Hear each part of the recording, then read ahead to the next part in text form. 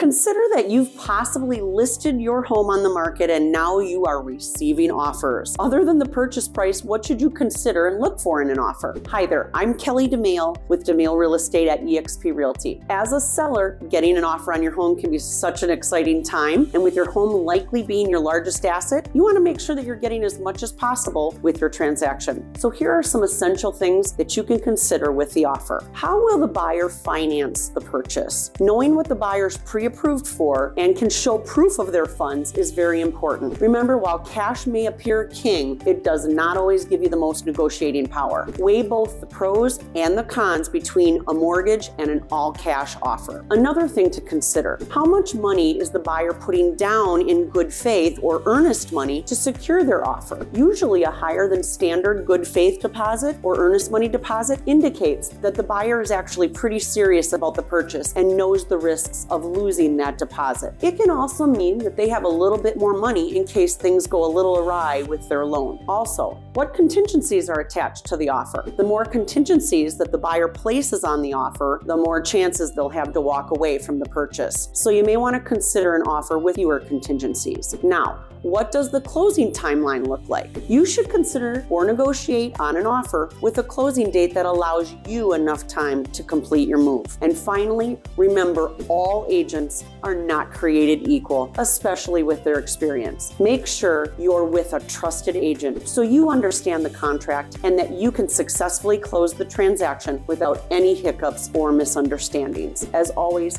please feel free to reach out to us with any questions you may have about selling your home so that we can make you an informed seller in today's market. And remember, I'm Kelly DeMail. We love where we live and we want you to love where you live too.